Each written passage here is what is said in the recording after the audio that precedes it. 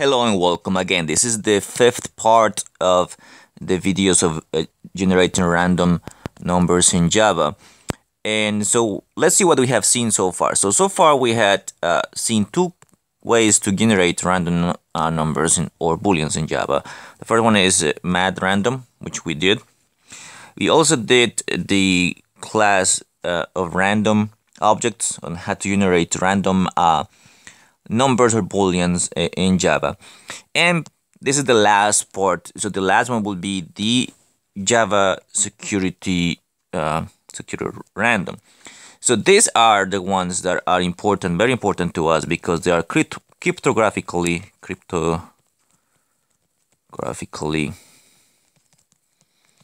secure. And remember what that means is this is gonna produce pseudo-random numbers, but have the special property that they are also unpredictable, in the sense that they're not gonna be, if you have information about the previous numbers, you won't be able to predict in a reasonable computational time what the next one will be. So those are the ones we're gonna see right now. And the thing is, it's not gonna be that much different from random. All the same methods and all the same techniques we use for random will work again for secure random. Exactly the same thing. The only difference here is that, of course, they're cryptographically secure.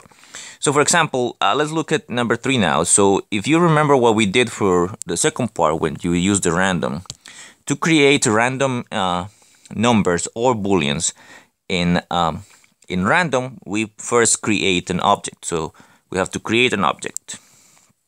So we create an object of the class. And of course, when you have to create the object, you have to import the library of secure random. So to create an object is almost exactly the same. You create an object from the random class. So you say secure random. Always do that, secure random. Instead of random, now you say secure random. The name of your whatever object you want to create, so choose your name, whatever you want. So I'm gonna call mine, let's call my secure random. Again, that is just a name of that object. So this one right here, this is your name, and you can use whatever you want, again, as long as you follow the conventions for naming variables in Java. And then you say, this is what I'm gonna say, equal to new, and again you say secure random,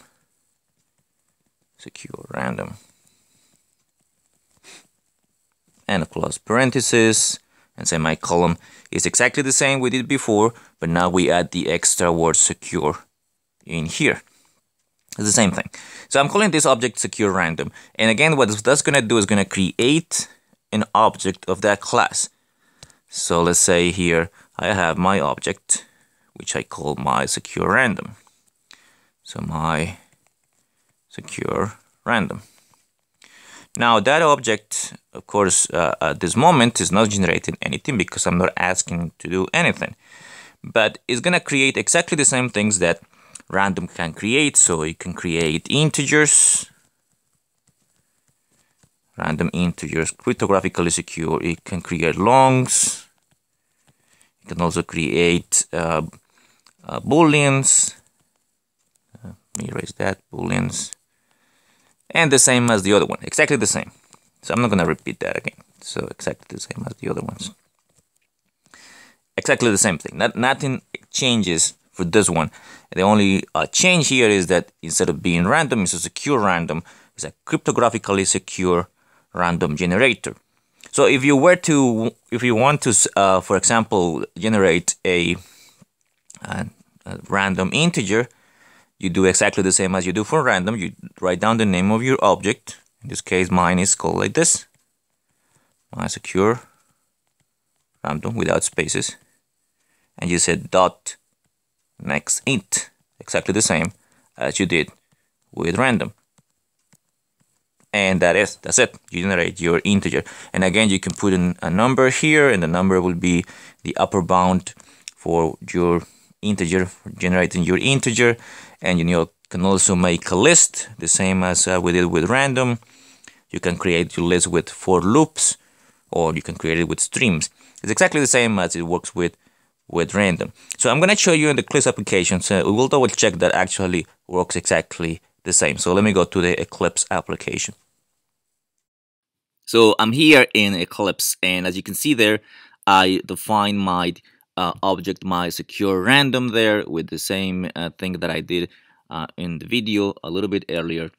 And in the next line, I'm going to print out a pseudo-random number using the secure random class. Now, before you do that, of course, you have to import the line that you see above there, that is java.security.secure random, to be able to first create your object, and second, be able to generate random integers or booleans or longs or whatever you want to generate. So as you can see there, so if I save this and I run it, then it's gonna generate a random integer like that one. And of course, if I go ahead and do it again, then I get another random integer. So as I mentioned in the video, this secure random behaves in terms of the method is exactly the same. It has the same methods. You create lists exactly the same as you create with random. And not the only one, but the most important difference is the secure random is cryptographically secure. So if you want to create or develop cryptographically secure applications, and you need to generate random numbers on those applications, you need to use secure random instead of random, because of course random, it is a little bit predictable. Now there's another difference also, and the difference is like this. Now, if you remember what we did with random, you can set a seed for that object. So it basically is gonna where you're gonna start the process.